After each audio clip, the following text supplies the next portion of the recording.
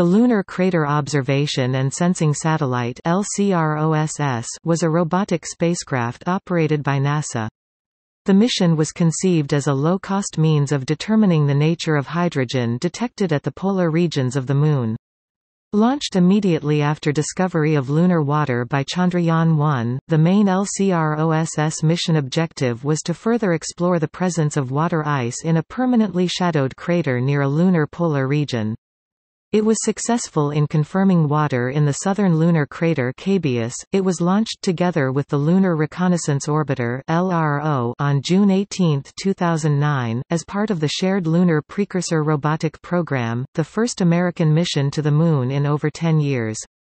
Together, LCROSS and LRO form the vanguard of NASA's return to the Moon, and are expected to influence United States government decisions on whether or not to colonize the Moon. LCROSS was designed to collect and relay data from the impact and debris plume resulting from the launch vehicle's spent Centaur upper stage and data-collecting shepherding spacecraft striking the crater Cabeus near the south pole of the Moon. Centaur had nominal impact mass of 2,305 kilograms, 5,081 pounds, and an impact velocity of about 9,000 kilometers per hour, 5,600 miles per hour, releasing the kinetic energy equivalent of detonating approximately 2 tons of TNT, 8.86 gigajoules. LCROSS suffered a malfunction on August 22, depleting half of its fuel and leaving very little fuel margin in the spacecraft. Centaur impacted successfully on October 9, 2009, at 11:31 Coordinated Universal Time. The shepherding spacecraft descended through Centaur's ejectate plume, collected and relayed data, impacting 6 minutes later at 11:37 Coordinated Universal Time. Contrary to media reports at the time, neither the impact nor its dust cloud could be seen from Earth, using the naked eye or telescopes.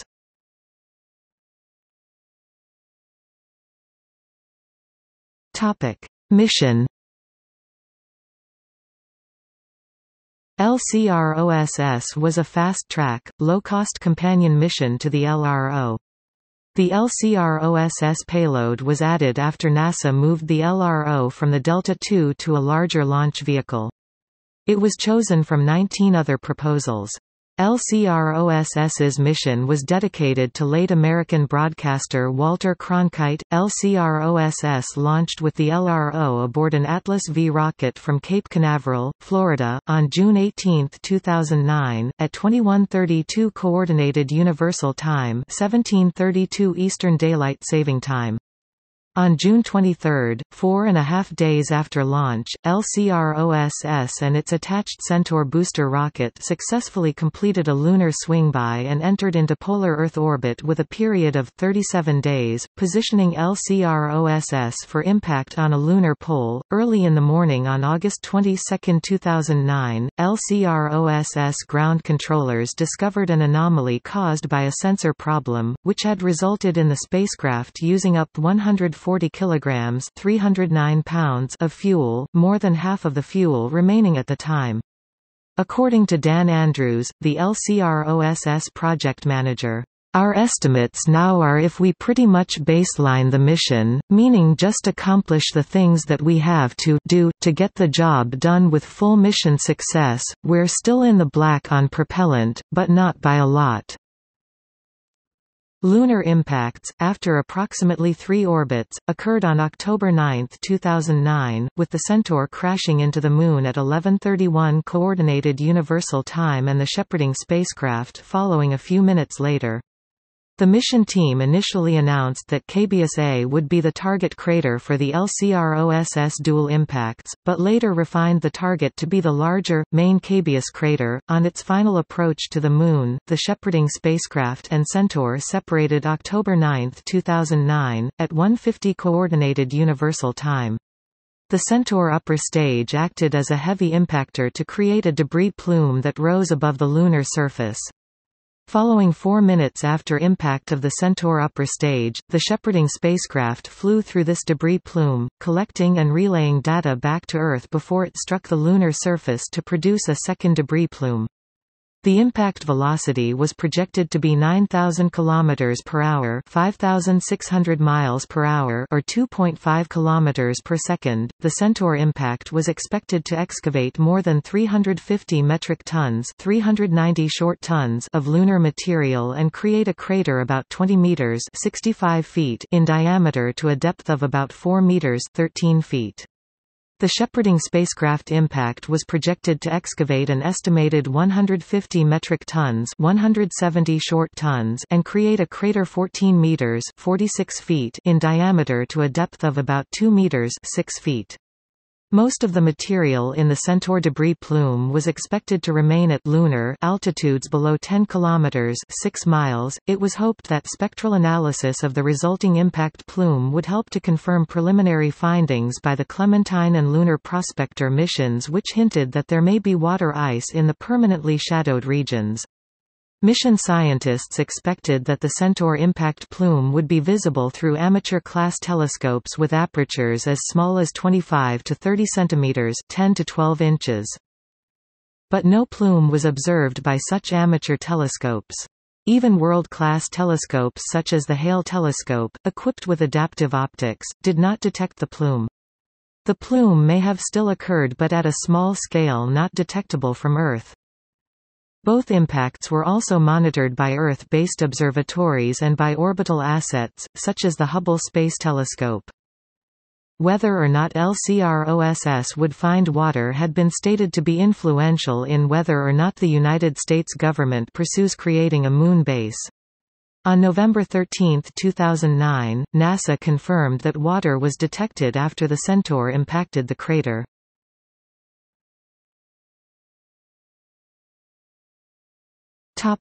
Spacecraft.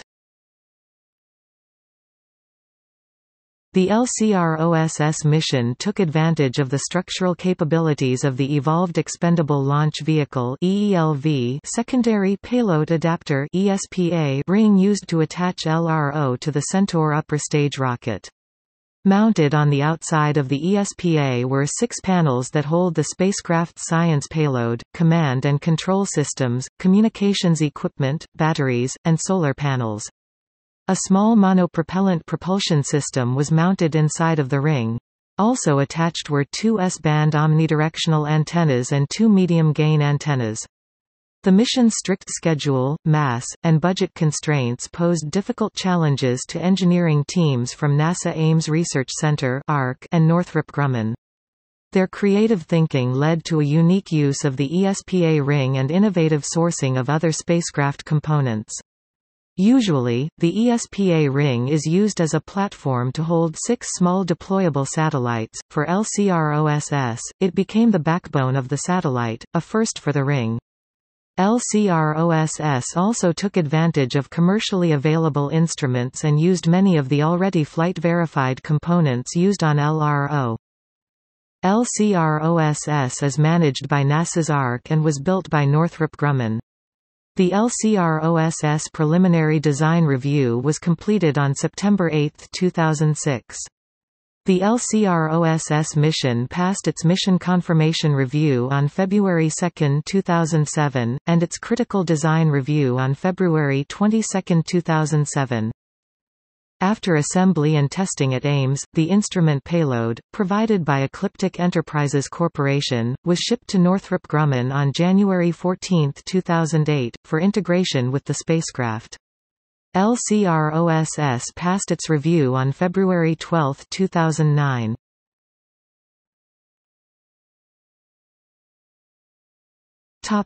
Instruments. The LCROSS science instrument payload, provided by NASA's ARC, consisted of a total of 9 instruments, 1 visible, 2 near-infrared, and 2 mid-infrared cameras, 1 visible and 2 near-infrared spectrometers, and a photometer. A data handling unit collected the information from each instrument for transmission back to LCROSS mission control. Because of the schedule and budget constraints, LCROSS took advantage of rugged, commercially available components. The individual instruments went through a rigorous testing cycle that simulated launch and flight conditions, identifying design weaknesses and necessary modifications for use in space, at which point the manufacturers were allowed to modify their designs.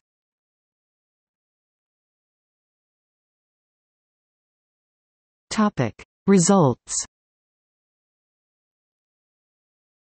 The impact was not as visually prominent as had been anticipated. Project manager Dan Andrews believed that this was due to pre-crash simulations that exaggerated the plume's prominence.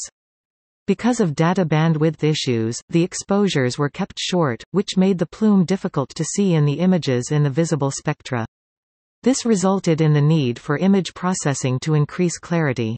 The infrared camera also captured a thermal signature of the booster's impact.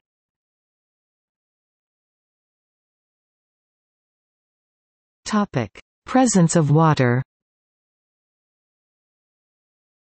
On 13 November 2009, NASA reported that multiple lines of evidence show water was present in both the high-angle vapor plume and the ejecta curtain created by the LCROSS Centaur impact.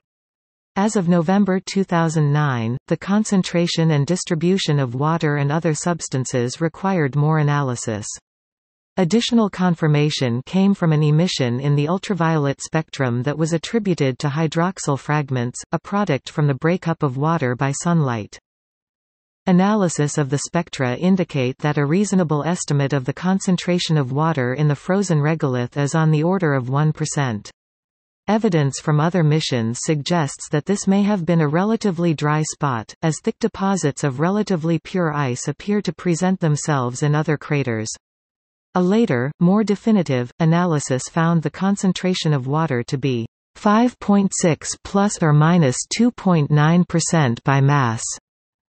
On August 20, 2018, NASA confirmed ice on the surface at the Moon's poles.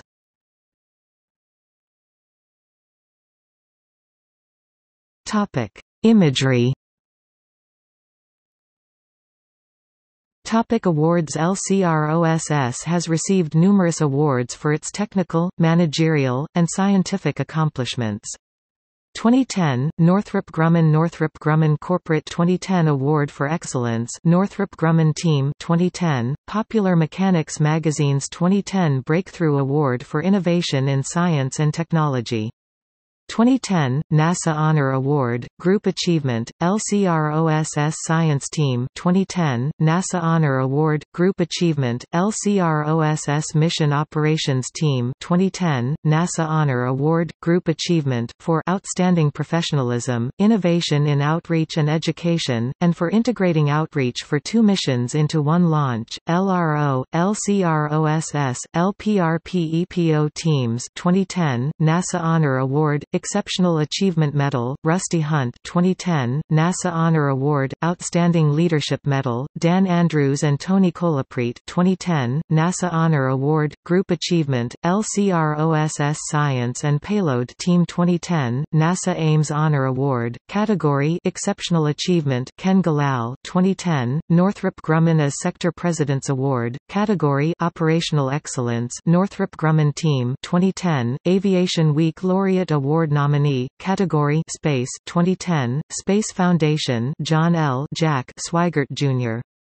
Award for Space Exploration 2010, National Space Society Space Pioneer Award 2009, Category Science and Engineering 2010, Northrop Grumman, Distinguished Engineering Project Achievement Award, 55th Annual Engineering Council 2010, NASA OCE Systems Engineering Award, NASA Office of Chief Engineer 2010, Aviation Week 2009 Program Excellence Award, Category System Level Production and Sustainment 2009, Northrop Grumman Technical Services Award for Excellence, 2009, LCROSS Team 2009, NASA Ames Honor Award, Category Team LCROSS Team 2009, NASA Ames Honor Award, Category Engineering Tom Luzad, 2009, NASA Honor Award, Exceptional Achievement Medal, Dan Andrews, 2009, NASA Honor Award, Group Achievement, LCROSS LCROSS Project Team 2009, NASA Systems Engineering Excellence Award, Darren Foreman, Bob Barber 2008, ILEWG International Lunar Exploration Technology Award, for the development of advanced technologies within hard constraints of short time and cost 2008, NASA Ames Honor Award, category Engineering Bob Barber 2008, Northrop Grumman Mission Excellence Award, LCROSS Spacecraft Team 2007, NASA Ames Honor Award, Group Achievement, Successful Completion of CDR 2006, NASA Ames Honor Award, category Project Management Dan Andrews.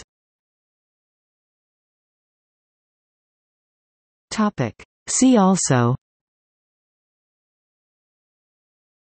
List of artificial objects on the Moon, Lunar water, Project A119, a higher-powered lunar excavator, a nuclear explosive device mission of the 1950s, never attempted.